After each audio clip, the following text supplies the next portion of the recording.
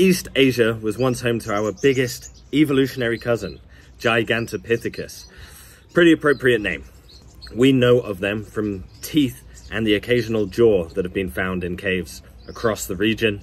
Based on the size of these teeth, it's estimated that they were about 3 meters tall and maybe weighed 300 kilograms.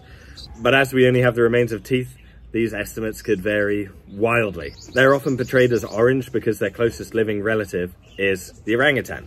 But I don't think we know what color they were either. I think that's some artistic license. But what's really cool is that they lived between 2 million and 300,000 years ago.